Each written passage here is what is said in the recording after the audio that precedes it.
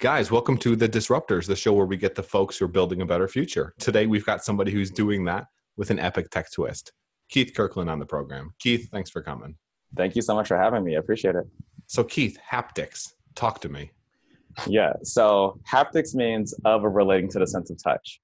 And so it's something that we're all deeply familiar with, but not a lot of people actually know what it's really called and what it's really about. And if you look at kind of like the way optics is for eyes or, of course, audio, like basically what you're doing is trying to figure out how to communicate information like directly into the skin. That information could be something as simple as a cell phone notification that someone is texting you, or it can be as complex as force feedback from a robo-operated surgery procedure.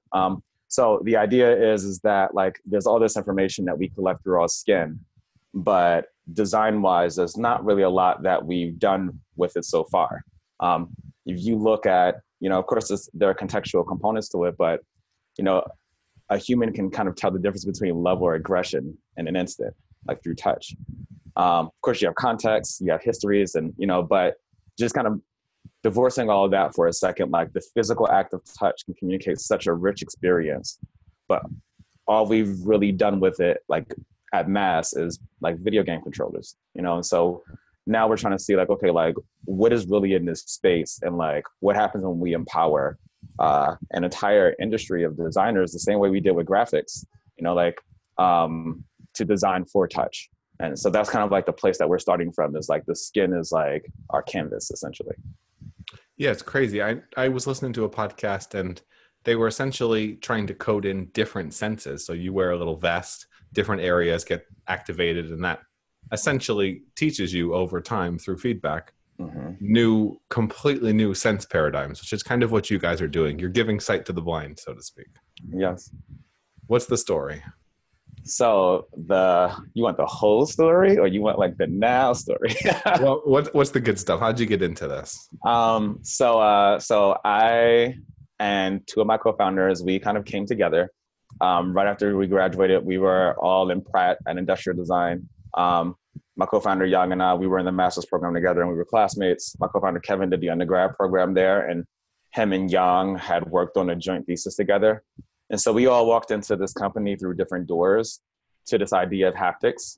My co-founder Kevin, for example, was working with a guy who basically was making these new vibration motors that would allow you to pan vibration from one hand to the other. That gave you the physical experience of like a vibrating ball moving in between your hands, but there was nothing. And so he started working with him. I had met him and I saw like what was possible with these kind of devices. And so that got me really excited about it. But ultimately I ended up spending my year at Pratt, or my last year at Pratt, developing my thesis, which was a thesis centered around movement. I was basically trying to build a suit that would allow a person to download kungfu, and then the suit would teach it to them using vibrations. So that's how we all walked through the door. And then afterwards, when we all connected together, we were like, hey, we've all had this interest in haptics. We should do something together. And when we thought about what we were going to do, it really came from a space of the challenge that my thesis had presented was all the technology was there to do all this stuff now. And the reason why it wasn't really done was because there wasn't like a language to try to communicate information through touch with. And so initially we were thinking like maybe there's some universal language that underlines like the sense of touch that we can use to communicate stuff. Quickly found out that that's not exactly true. But there are like contextual things that we can draw from that people might have experiences that we can translate into touch-based experiences that give like an intuitive reaction. And so ultimately what we were doing is the Kung Fu suit was just way too complicated, right? It was to figure out a whole new language using touch to get like accuracy in 4-dimensional space with millimeter precision, with millisecond timing, wirelessly over multiple nodes that have to communicate multiple types of information. Like it was a monster to tackle all at once. And so what we did is we kind of scaled it back and was like, okay, what about navigation? Like navigation, instead of like lots of joints, you're one point. Instead of 4-dimensional space, there's 3-dimensional space, like 2 dimensions plus time. like GPS resolution at its best is like 3 to 5 meters. So we didn't have the challenges around resolution. And even if our system was a second or two behind, it really didn't matter because it takes you time to cover geographical distances. And more than anything, the commands were really, really simple. You go straight, you turn left, you turn right, wrong way, you've arrived. And so we felt that like we had enough of a powerful enough use case, but a simple enough use case to really refine what this language that we wanted to explore would look like. And so navigation was our exploration into the space of communicating information through touch, navigation in particular. But then we knew that like if we could figure it out for navigation, we could then take that and expand it to other areas like martial arts training or physical rehabilitation or, you know, a million other industries we can think of. Isn't every process where you try to train someone on haptics kind of like a learning process, an onboarding process, regardless of what you're teaching them? Is there, because of the universal language deal? Yeah, you know, like, so there is an onboarding process. And so that was the biggest challenge, you know, like a lot of the experiences that are being done haptically now, they take some type of relatively arbitrary meaning or predefined meaning of a haptic signal. And then you pair that with some thing that you want to communicate, like turn left, turn left. Over and over, your brain will eventually come to understand intuitively, you know, like that when you feel this, that a left turn is coming up. But that usually takes time for learning. And one of the things that we wanted to do was we wanted to make sure that like someone who opened the box, has never tried the thing on, doesn't know anything about it, can put it on and can figure out which way is the right way to go. And so in our exploration of a haptic language, we kind of broke it down into two major subsections. And one was this idea of like these haptic expressions, which buzz, buzz, buzz, buzz, buzz, buzz, buzz means turn left, right? And we find a lot of value in those types of expressions because you can communicate really rich, nuanced information. But because of the horrible learning curve, we also built what we're calling haptic gestures. And haptic gestures are kind of like a kiss or like a punch in the face. It's kind of like instinctively you understand that something happened. Now, you might not know why it happened, but you get it instantaneously. And so we built this effect that we call the haptic corridor. And a haptic corridor basically is a way to keep a blind person walking down a straight path, as basically they feel the edges of the wall as they walk. And so they know how to stay into center because they can feel the edges of the walls on each side. And so we've tried that on over 1,000 people, and 85% of people can figure it out within about 10 seconds. And all I do is say, hey, do a 360 spin really slowly. Now stop. Hey, do a 360 spin again and stop in a direction that you think the device is telling you is the right way to go. And so we're leveraging on like kind of like these intuitive haptic experiences. Like most people felt walking toward open space just felt the most natural. And so we built the device in a way that like you walk towards open space, and now most people with no instructions or prior experience can figure it out pretty easily. And then you can layer the haptic expressions, which are more nuanced and rich over time as a person uses the device and learns more, and you know those things are introduced. So it's super duper complicated to teach a language or a new form of communicating. But what we're hoping to do is by tapping into things like, you know, most of us have been in a car and had that car stop suddenly. So we're like, okay, if I want to make you stop, I can communicate buzz, buzz, buzz, buzz, buzz, buzz, and you'll learn that means stop over time. Or I can just, hello? Yeah, I'm here. Okay, sorry, I said my internet connection was messing up. So I can give you buzz, buzz, buzz, buzz, buzz, and you'll learn that means stop over time. Or if I was able to design that jerk that we all felt when we had to stop suddenly, you'd probably feel it and just like pause, even if you had no idea what it was. So we're trying to figure out like, what are these contextual things that we can pull out of a human experience? And how can we like then like distill that into a haptic experience so we can leverage the learning and the heritage, I guess, of that motion like has to a person and apply it in a new way. It's like the 1-year-old that picks up the smartphone and is able to figure it out instantly. It's just intuitive. Exactly. Where are we in terms of the state of the haptics industry right now? I feel like we're really getting started and that there's been some promise, but not a lot of progress. Yeah, I mean, haptics isn't a new industry, and it's like it's been around for like half a century at this point. But I think that like stuff on the consumer side in particular is really starting. Like I feel like when we first walked into the space about 4 years ago, it seemed pretty barren. Like now we're starting to see and recognize that like people are putting a lot of work into the haptic space, and a huge part of that is driven by like the gaming and the VR community, of course, because you have like 5K fully immersive visuals. You have like 360-degree audio. I can tell that the box dropped over my right shoulder. But when I go and try to pick that box up, I'm completely divorced from the experience. And so the touch part it's so necessary that it was only a matter of time before like someone started to develop it. And the gaming community and the VR community has a very, very strong reason to develop a lot of these technologies. So Microsoft, Facebook, they're all doing stuff around like exploring with this kind of like haptics and like what's possible in the space. But on the consumer end, I think that we're really just seeing what the possibilities are. And it's like some of the players have like lined up and like the race is about to start. And I'm super curious to kind of see like where it's all going to go now that, on the public facing side, it has a lot more like visibility. What is the future? Is it VR? Is it some type of consumer regular world use? Is it commercial applications? Where do you see the big success happening for haptics if it does?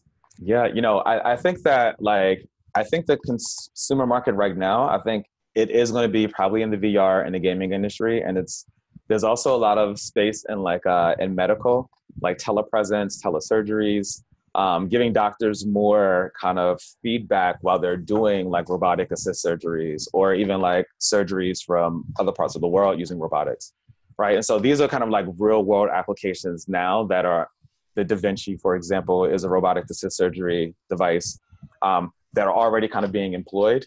And so I do think that medical and VR are going to be a super duper huge part of haptics for like the next like 2 to 8 years probably.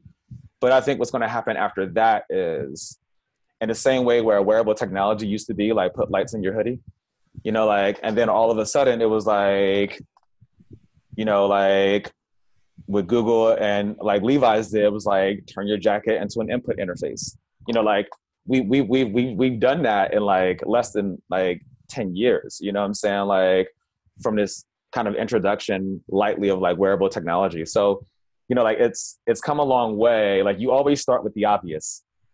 And then after the obvious is done, like you have room to think like what could be next. And I think that what we're really going to be moving into, that's going to be really interesting. And it's kind of one of the reasons we didn't necessarily start in the VR and the gaming space is because we already saw like the next step. And really what we see haptics as is the ability to like expand the human ability to sense its environment. And so like right now, it's like we all have 5 senses because biologically that's what we were built with. But like, what if you could feel Wi-Fi, right? Or ultraviolet light or a huge number of anything, like anything that we can record, that we can analyze, that we can sense, we can figure out a way to turn that information into haptics so that your ears and eyes stay free to focus on what you're doing, but almost like a heads up display, but without the distraction, and so we see kind of like haptics as like the next frontier of like communication. Like, and I think that like my dream would literally be to see someone have a haptic design, like college program where you can go in the same way you study like audio engineering, in the same way you study graphic design or UX UI design, like you study haptics, like human perception of touch and like haptic illusions and like, so I think that that's where we're going to end up going to, where haptics becomes like its own field with its own source of like designers and education around that. But right now, I think that most of the gateway into haptics is personal. You know, like there are a few haptic Very programs out there. personal adult industry. I imagine that's driving a big. That's got to be what. Come on, it's sex robots. That's what's driving a big part of the haptic uptick and the research. They're going to be the ones who push out the big innovations initially. Exactly. You know, and honestly, it's like that is totally true. Usually that line is like video game controllers and sex toys. You know what I'm saying? Like I edit it out depending on who I'm talking to. For the same crowd, right? Yeah. It's what do you think about that? So I've seen stuff in pretty reputable places of certain robotic things being deployed in different cafes, et cetera, around the world. Does that scare you at all as we move towards this robot human mixed future? I mean, you know, like it's interesting. It's like you know, like I lived in Japan for about 6 months, and you know, like so this idea of like robots interacting with society, you know what I'm saying? It's kind of like almost like being there. It's like drilled into the culture almost a bit in a way. It's like there's plenty of outlets and there's plenty of space for these niche type experiences. And I don't think that necessarily scares me. I do feel that like, you know, like at the end of the day, like very few things replaces a genuine human connection. But that's only because right now that robots are nowhere close to what humans are as far as like emoting and sensitivity and understanding. Like the minute that line is blurred, I don't really think there'll be a difference, you know, like, and so like super future, you know, I think it's kind of like, you know, like in the same way that, you know, I don't know, like we can augment ourselves now with better running shoes. I do see that at some point there is going to be a space where it's like, hey, actually, if I just had that robotic hand instead of my real one, you know, it would be like 20 times better for what it is that is important to me, you know? And so I guess I see a future where like all that's probably going to be like very possible. And it's also going to be very interesting to see like what we do around like the conservation of like humanity versus this new exploration. But I do think that that they both have space to coexist. I don't think that like the rise of sex robots means like the end of real human connection. And I don't think that real human connection like is going to be I don't think real human connection covers all the bases of like ways we could possibly connect, right? We're limited as beings, so our connection and our communication is naturally limited as well. And so like what happens when you take the gates off of that and you give space for people to really explore in their own way? I have no idea, but it doesn't scare me. It's interesting to see where it's all going to go. What scares me a little bit is when we do have robots, how will we tell if they're conscious or not? And if they are conscious, is it slavery? And if they're not conscious, do we think they are? And if we think they are, what are the implications? It creates like a real bad rabbit hole where there's not really an answer anywhere. You kind of just dive deeper into the, oh shit. Yeah. I mean, but you know what? Like, and Shinto is like the idea behind Shinto, which is a religion practice in Japan, is that like all objects have souls. So I think the thing that concerns me is that like the way we're like, even like if you imagine Siri as like one large like machine learning program, essentially, which is basically is what it is. It's like it's learning from all of us and like, you know, like finding new way and better ways to do things, right? And so a lot of people maybe not Siri. Siri's pretty slow, but the other yeah, exactly. You know, like, and so like, but like whatever it is, it's like the way people talk to their robots is like, shut up, Siri. You know, like the aggression is like that's going to get built into the models. Like when I saw like when they had the Toyota robot, and it was like, look at the Toyota robot. You can push it down and it can get back up on its own. It was like people like poking it with sticks, and I was just like, this is going to be like the video that the robots play when like, you know, it's like, this is why we destroyed humanity, because like you guys have been picking on us from the very beginning. So I think that the more important thing is to make sure that like that when we're interacting with machines, that like we give them as good of a data set as possible to respond to and to learn from. And right now I don't think we're doing that. I don't know what Siri's learning from everybody else. I talk to Siri really nicely. She's like, we're friends, you know. But would that mean that we can't have robot laborers because it's slavery?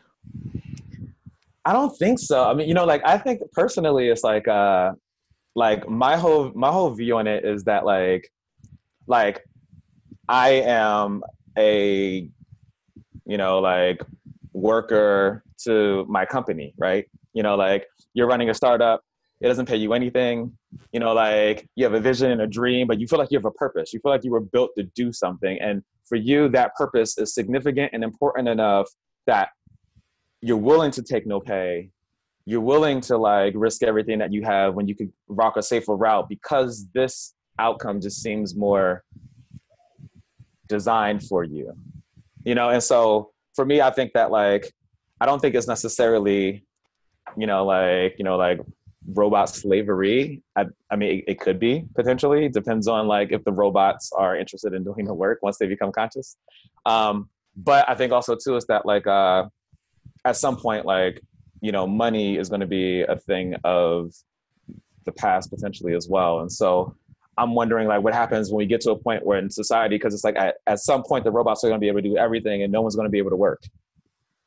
How are we going to deal with society if no one can earn an income, right? And that's going to concentrate wealth into like a very, very small few who own all the robots, and everyone else is going to be left with nothing. And so it's like I think that like there are going to be programs that are going to air and be put into place that are going to make living and pursuing your passion, knowing that that passion is a contribution to society, as more significant than earning money, which is kind of like, I mean, we're capitalists. That's kind of like what we do, like, but I think that we're going to shift.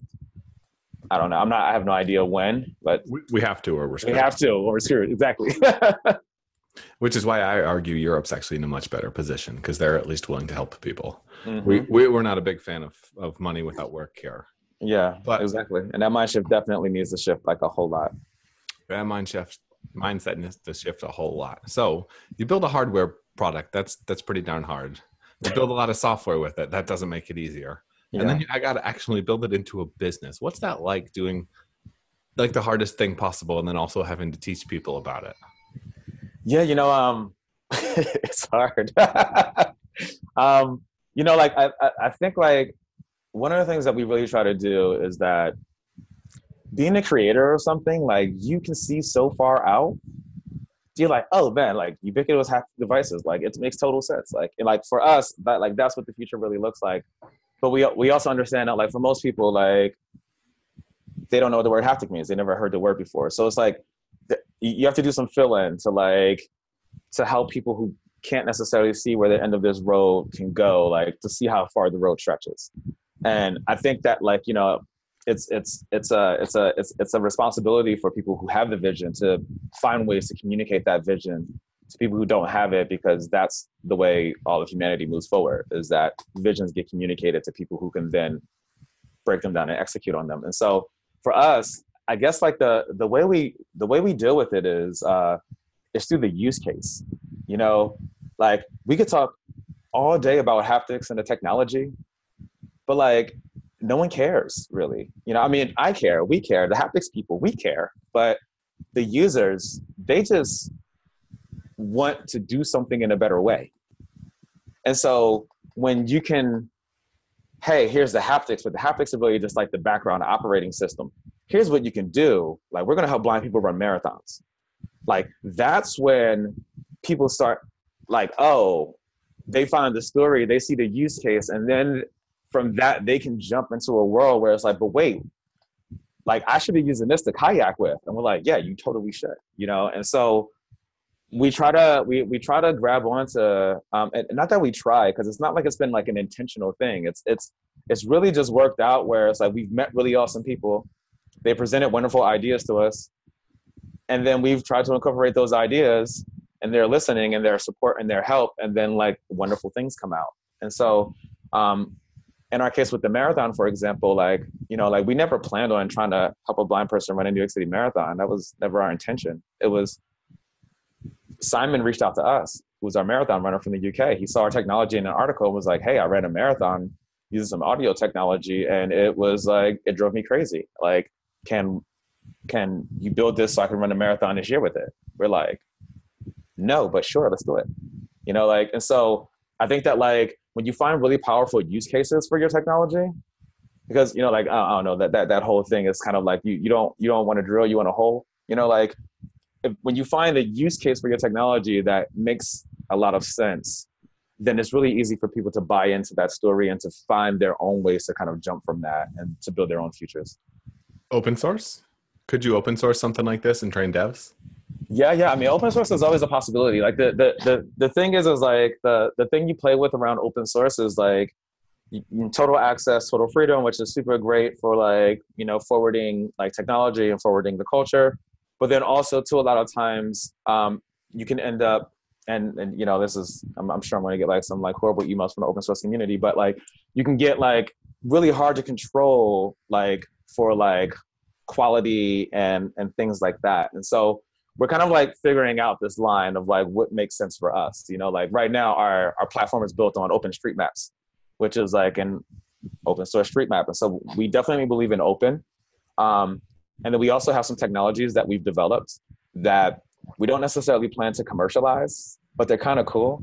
So we're like, hey, we're not going to like run a company or try to run a product model off of these. Like, let's just put these builds out and give them away so that anyone can build them and use them. And if they want one built, we can build one for them. So we do believe in like both open source and kind of like the closed environment, like kind of managing them both in a way that makes the most sense for whatever the company is. Could you do it like an app store? You sell your product and then you have different people creating applications. You vet them and then people pay either like a monthly thing or they pay to get whatever access it would be. They want to have a Wi-Fi sensor that they can experience. They want to have a pleasure stimulator for wherever they may use that for, or something along those lines. Yeah. And so like ultimately what we really see is like we do see like haptics as a platform. And right now the biggest challenge with haptics is that you have to understand hardware enough to build it yourself, which is pretty hard, and so it's like the thing that we really see is that we always our vision was, and I think it always will be, is that like haptics should be put into the hands of the people to be used as a tool to design with. And so like the wayband for us, like, and that's what our initial thoughts were like, let's build a haptic device that allows people to build their own haptic experiences into it. And then we realized like we would give this away and like outside of like, game developers or like haptic experts and like maybe some like hobbyists and DIYers who like really had a deep understanding or a deep curiosity, no one would know what to do with this thing. And so we were like, you know what, like, let's build our own first example. Like, let's build the wayband. Let's show a use case for the device that we built ourselves because like we're the best stewards to bring in what we feel this vision of haptics is because, we're creating it for ourselves. And so it's like, okay, like let us build the first product and then let us build some products that then give you access to do similar things that we showed you could do by building the wayband. And so we see our approach as like enabling people to like eventually like use our device, get an HDK for it, an SDK, and be able to like go in and design their own experiences, use it as a peripheral for anything that they want to explore, and to have more fine haptic control and experiences with. Because one of the biggest challenges is that when you buy a cell phone, for example, like you have the haptics that are built into the device, and most cell phones, the haptic experience is not meant to be the major experience of the device. It's a very like subsystem, and so optimize, a lot of people have done a lot of great work in this space with haptics so far, like, and it's been really awesome to kind of see what you can do, but it's still like, we're still here with it, like, and so we're like, okay, let's build a haptic device from scratch that gives you like potential full haptic range so that you have much more space to play with. It's kind of like, you can go buy like the Bluetooth, speaker, from like, I don't know, from like the corner store for like $8, or you can like buy like a Bose SoundLink radio. And it's like the sound quality is going to be very, very different. And so we're hoping that we can build a high quality device that enables people to want to explore haptics for themselves. And that's when the game really opens up. Yeah, it's like VR that doesn't have enough frame rate. You just get sick. You've got to have a decent experience there. Mm-hmm. So with this, how are you guys how are you guys funding the business? How are you scaling this up with something that is so cash intensive? Kickstarter thoughts? Yeah, definitely. So we basically have gotten a lot of money through grants.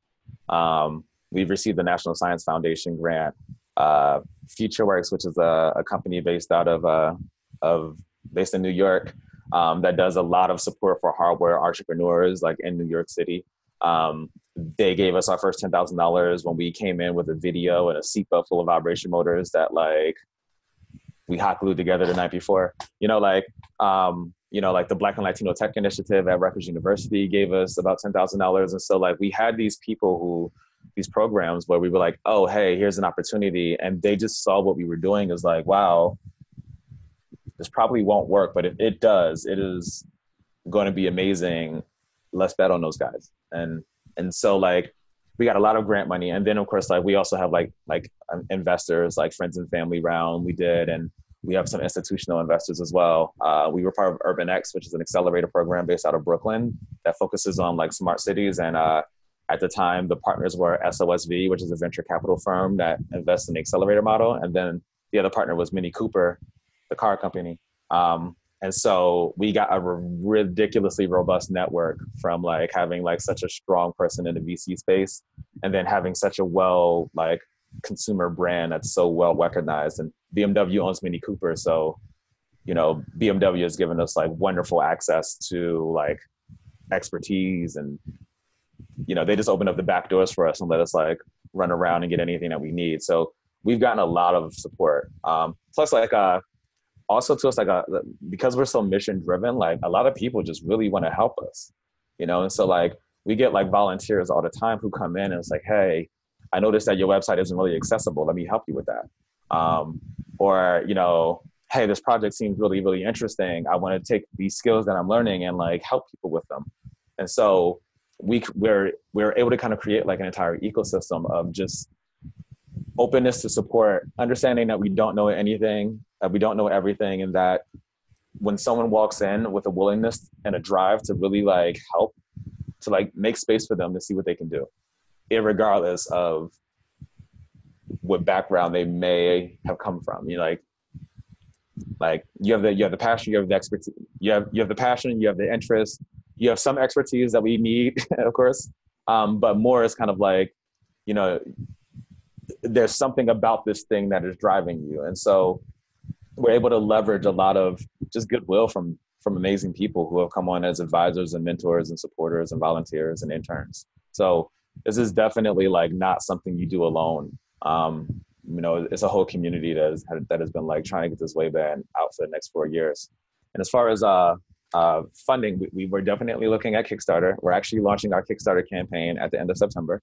So you're like the first person like we told about it. What are you going for? How much?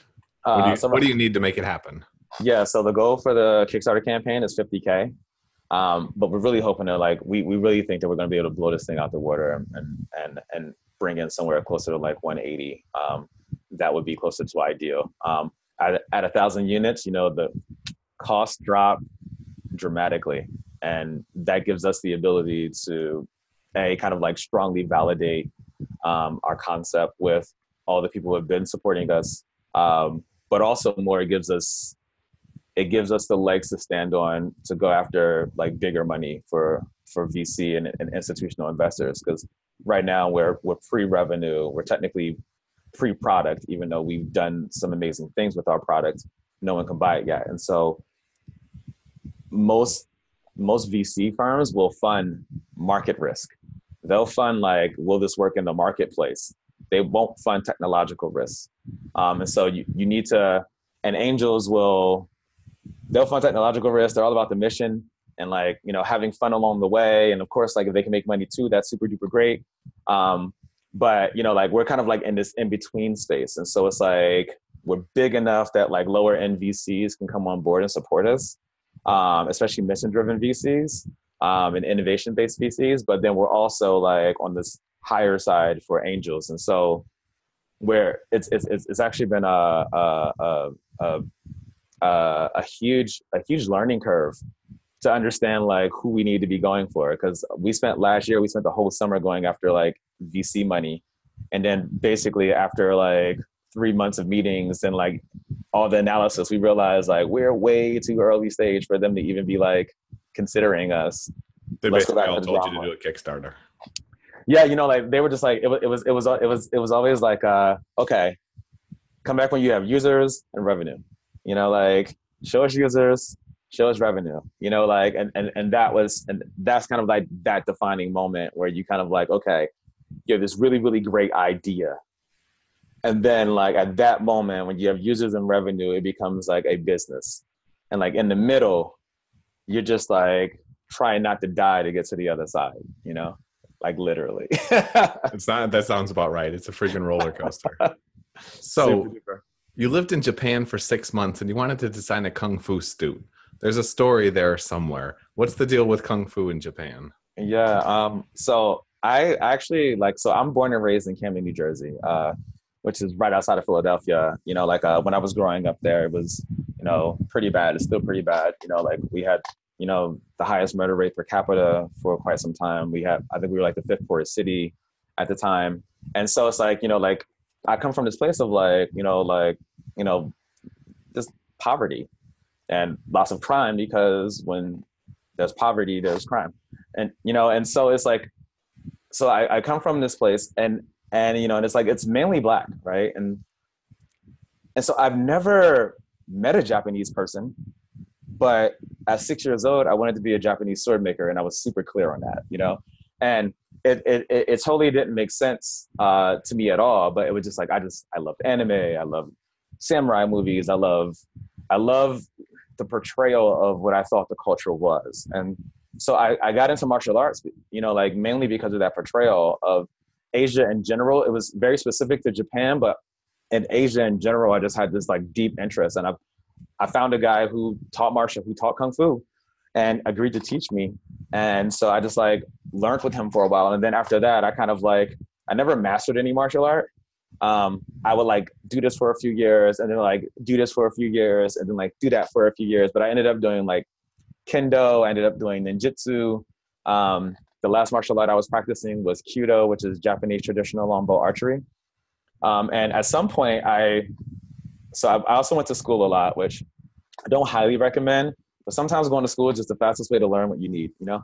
I'm not necessarily like a degree person, but I have 3 of them, right? And so after I did engineering school, I went to fashion school. And while I was in fashion school, my first collection I designed was based off of Japanese lanterns. And now I'm like 27. I'm like, this is ridiculous, Keith. Like, you know what? I'm going to take an East Asian literature course to prove to myself that this is like, you know, BS, right? And I walk into this class and 2 weeks in, I was like, holy crap, I need to live in Japan for at least 6 months of my life. Fast forward, I ended up going to Pratt and we walk in, you know, I think it was like the first week or so, they was like, hey, we just invented this brand new program called Global Innovation Design. And guess what? You guys get to be the first people to try it out. So if you do it, you'll spend 6 months studying design in Tokyo and 4 months studying at the Royal College of Art and Imperial College in London. So we were at KL University. And I just heard 6 months in Japan. And I was like, wow, how often does the thing that you asked for exactly show up?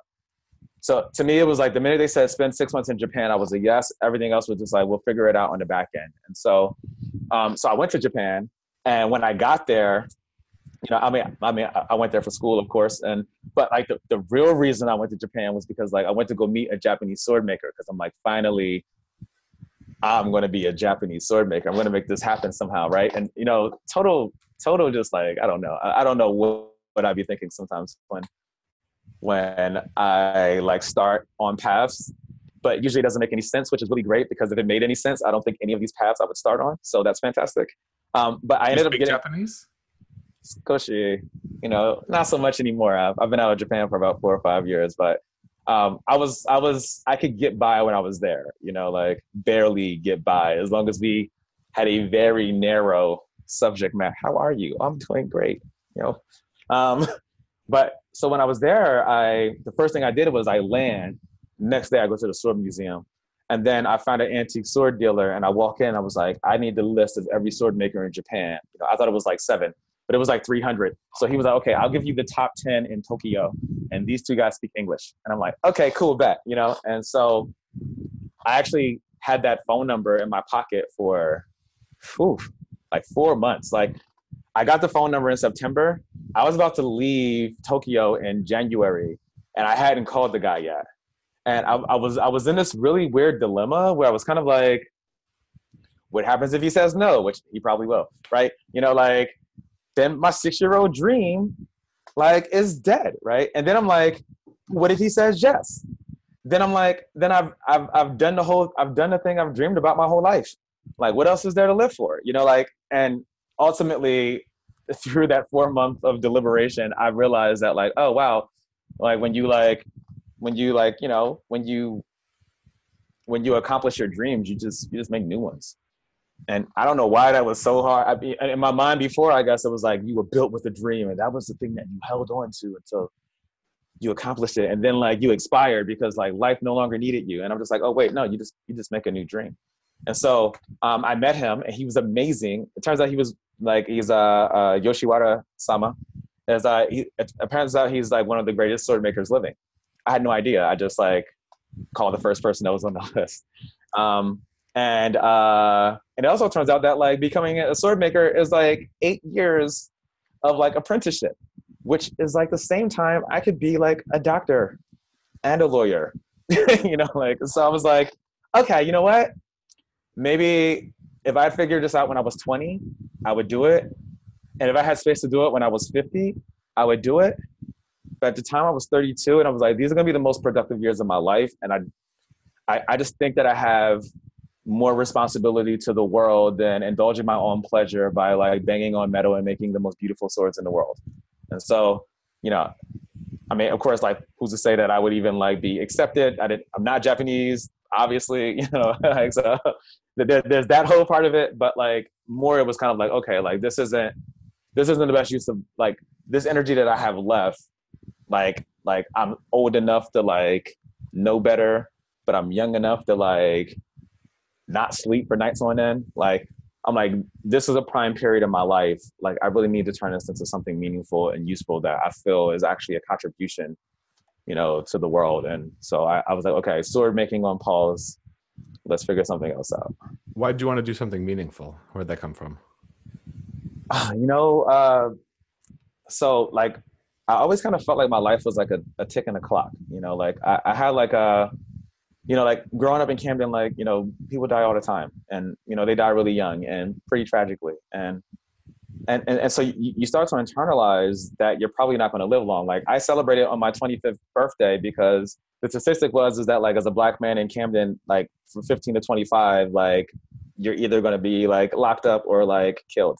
And so my 25th birthday was like a celebration for me, like, and so like, I want to do something meaningful because I just felt like I went through a lot of like pain and BS in life. Like kind of like, because of like the place that I happened to like, be born in, to, like all of a sudden my whole world was confined and was restricted. And, there was very little access to get out of it, like, and, it's like, and, Camden for me was like that. And I think there are lots of other places like that where they're just kind of like, they're almost like black holes where it's like, once you're in, it's really, really like, you have to be like ridiculously exceptional to kind of like pull away and get out. And I don't know. I mean, I personally, I don't think that's fair. Right. Like, but then also too, it's like, there are lots of like my friends who won't have the privilege to stand in the space that I have been allowed to stand in. And granted, I had a lot of focus along the way. Like, I made a lot of sacrifices along the way, but like a lot of those friends made sacrifices to keep me out of trouble. Like they paid their part in their own way. And in my mind, I was like, if you're just going to like go through all this pain in life and then die, then there's no reason to go through life.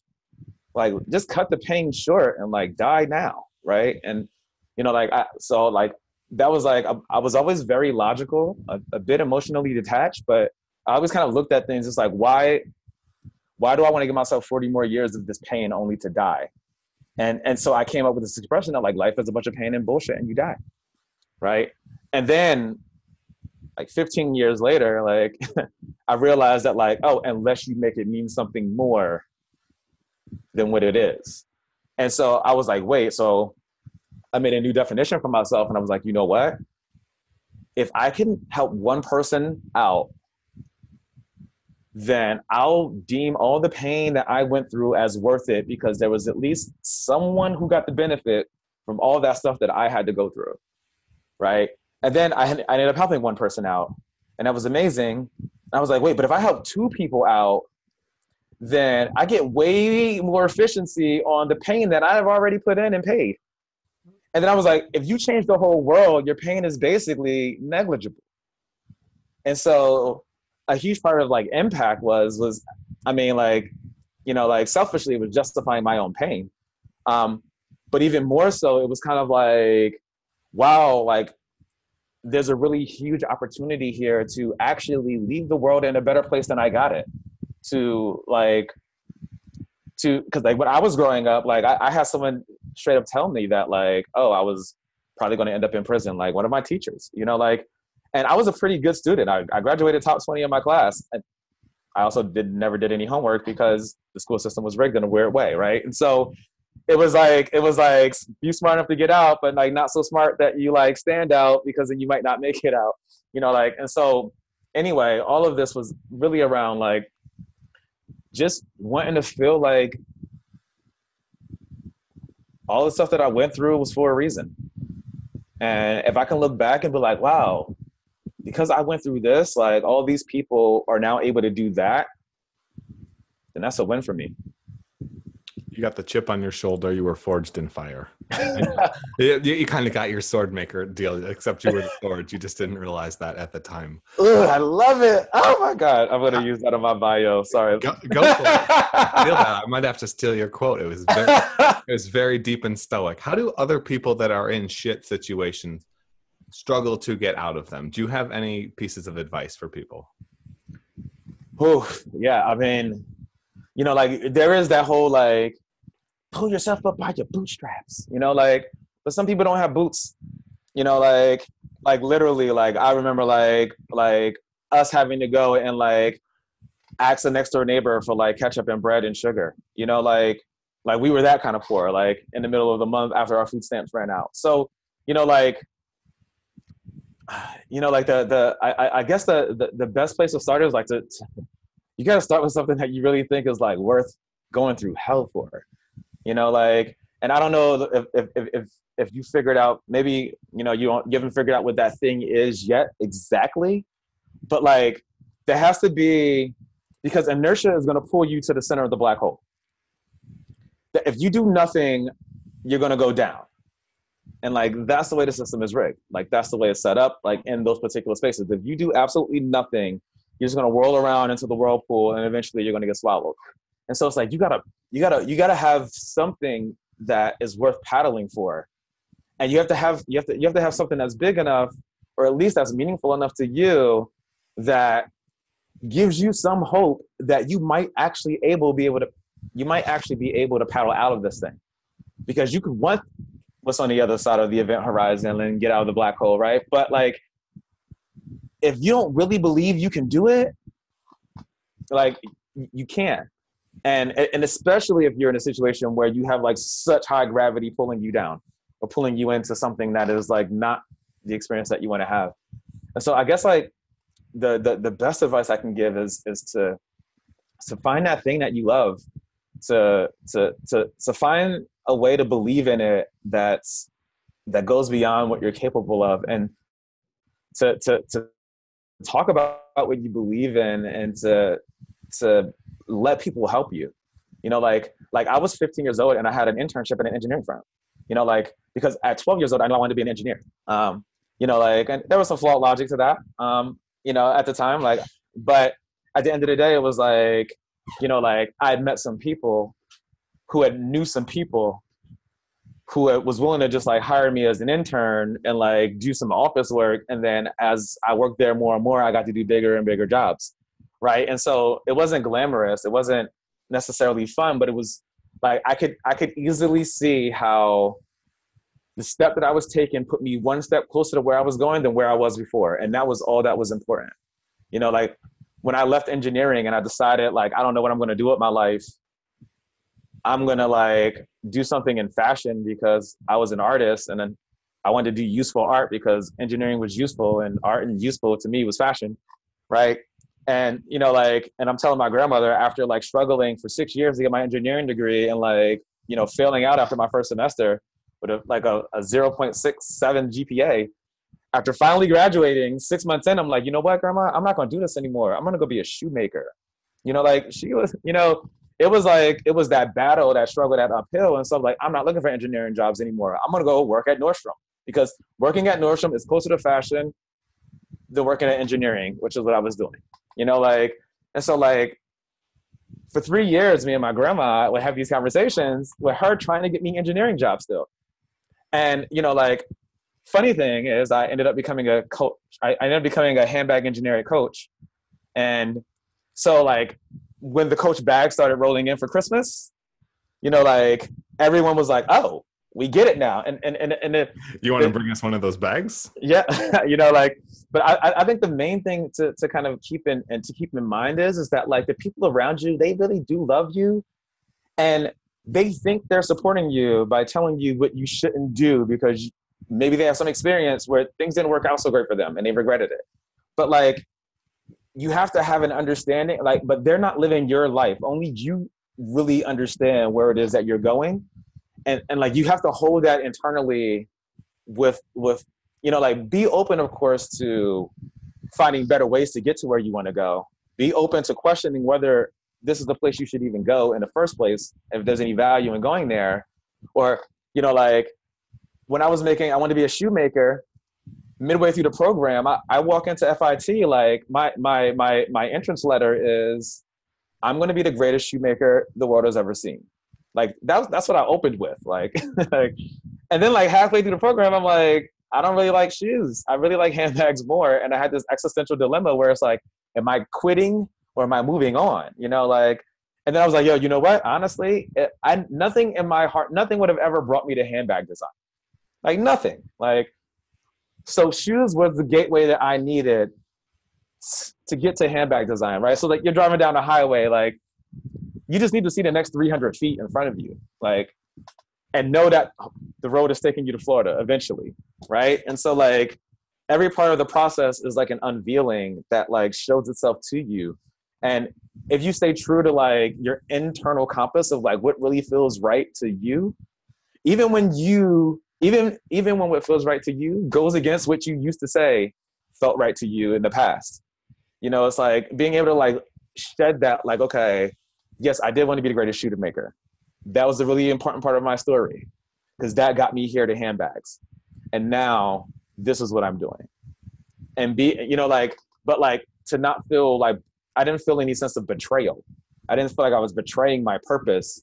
I felt like I was evolving and that more things were coming into my awareness. And now I had better vision, you know? And so, yeah, I don't know. I don't know. I guess to wrap it all up, like, believe in something that's bigger than you. Really believe in you. Believe that you have what it takes to not do it now, but be able to figure it out eventually, or to be able to find the people that can help you figure it out, which is all you really, really need.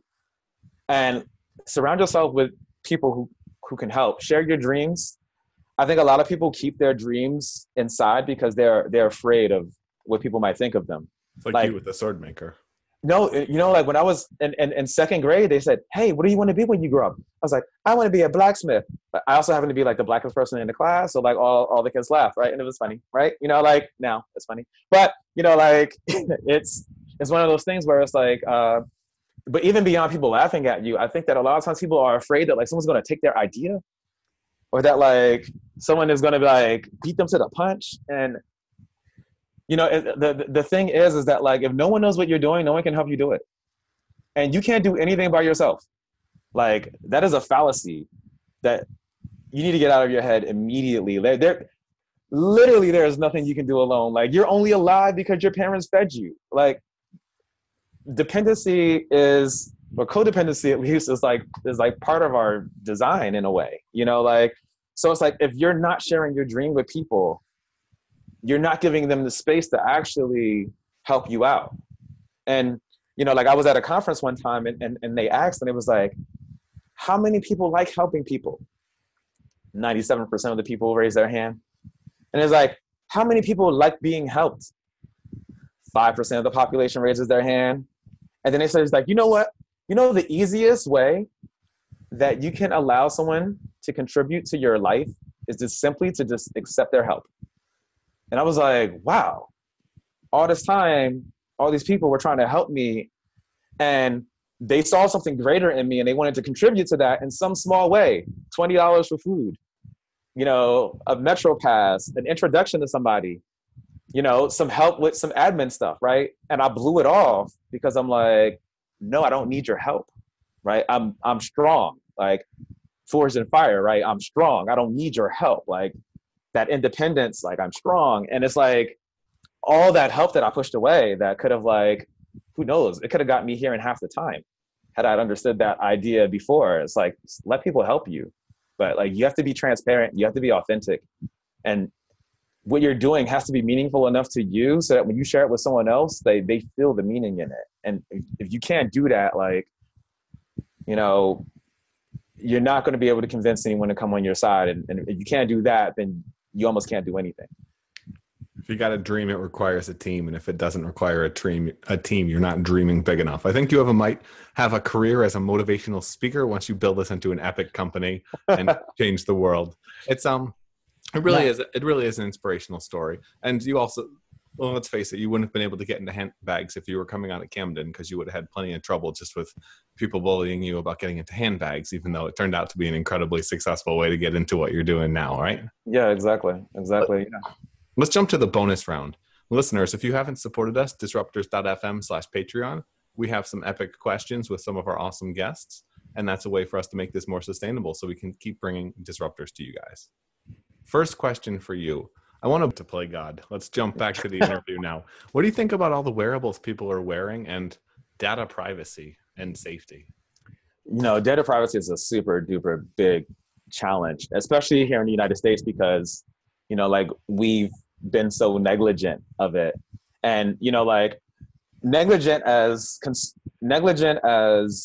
you know, like, corporations and companies, because, you know, like, the data gives us value. And so the more data and control we have over that data, the more value we can create for ourselves, which is kind of in our bottom line, our fiduciary responsibilities, right? But then on the other end, from the consumer side too, it's like, you know how many credit cards I signed up for free t-shirts or, like, Reese cups? Because I was, like, a broke college student, you know, like, and, you know, like, I can trace my challenges, like, my early challenges with debt to, like, wanting that t-shirt, you know, like, and I feel like that's what we proverbially do. We want the t-shirt and we sign away all of our rights and all of our data. And I think that, like, my biggest thing now, and, like, you know, and, like, what I like and where I see us going as far as, like, data and privacy protection, especially, like, we work with blind people, data is super duper sensitive, you know, like, is that, like, the data that is generated by you living your life should be owned by you. Like, bar none. Same way, like, if I write a song, it's already owned by me. You know, like, we already have that in intellectual properties protection. Like, anything that I generate being alive should be owned, like, this conversation should be owned by us, right? And then we can decide together that, hey, I'm comfortable with you doing this with this data. You know, like, broadcasting it to your viewers, right?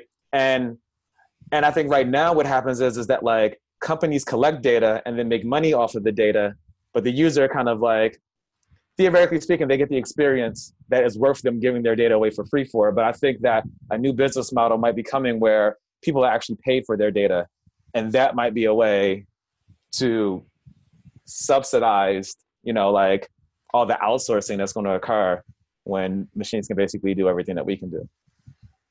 Yeah, it is. It is an interesting paradigm shift coming in a lot of ways. The advertising model has caused a lot of the problems, but people don't want to pay for content. It Mm-hmm. creates, when you get granular enough with the advertising, it's kind of like a takeoff. When you have something exponential, it kind of builds and builds and builds. But once you reach that takeoff, suddenly you can reach the point of no return where something goes from being benign to being malignant very quickly. Mm-hmm. Exactly. And the thing is like, you know, like good versus evil, you know, like there's no good or evil. There's It's just just incentives.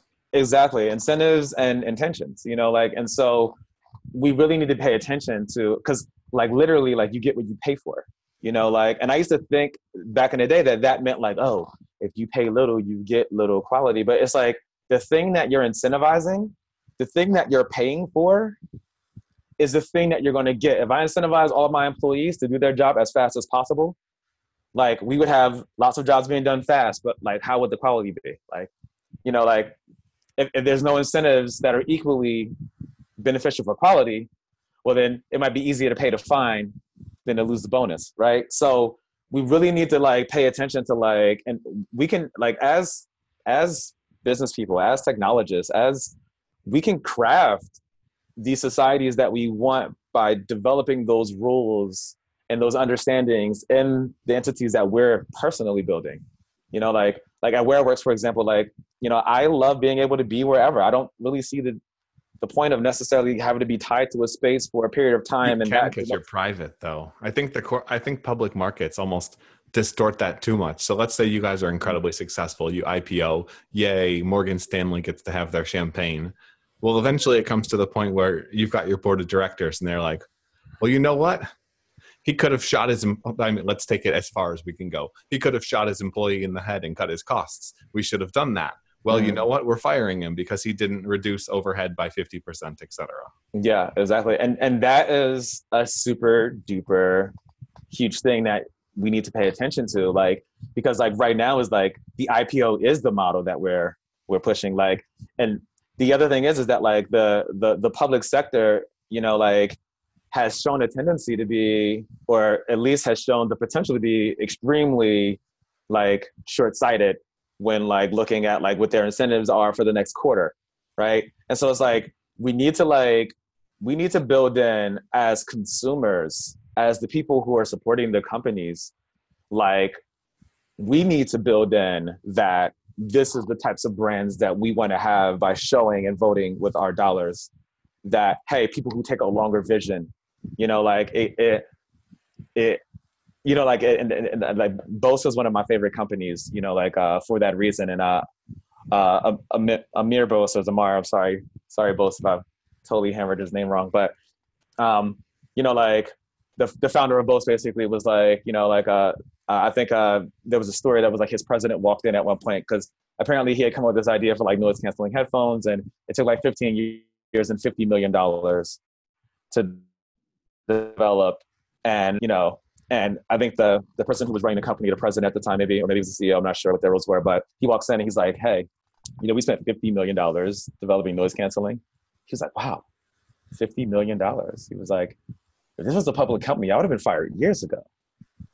You know, like, and for me, it's kind of like, you have to understand that as a founder, like, what are you really trying to build? You know, like, if your goal is to like get to $1 billion as quick and as fast as you can, and like, well, you know, you understand what's likely going to happen as a result of that. Like things are going to shift, and you're going to get to a space where like you're being evaluated based off of quarters. But I think it's also like there are a lot of companies that are like taking a really, really long view.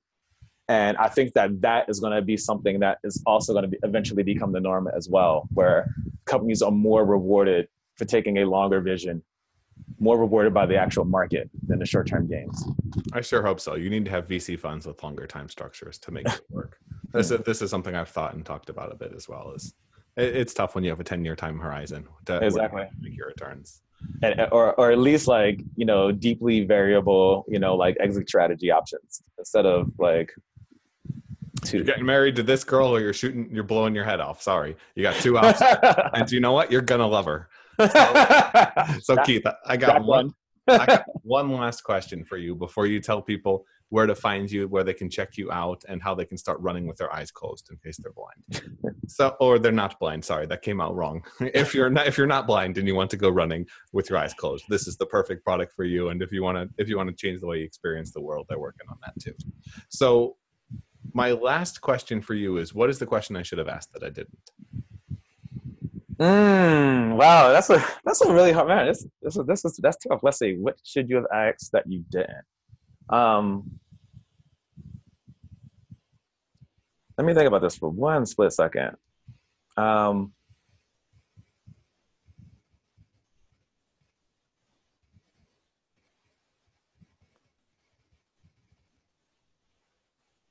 You asked a lot of really good questions. I think that the question that I would ask, I'm totally gonna hopefully I'm just gonna talk and hopefully that comes out of my mouth by the time the question gets to the time frame. But I think the question that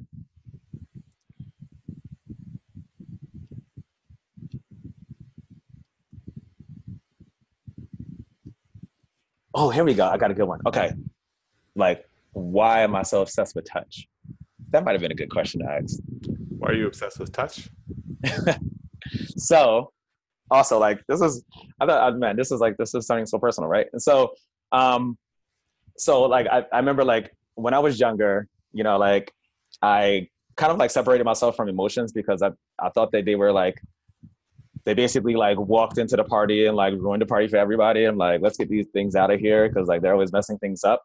And so I took a pretty kind of stoic and really logical view on life as a generality.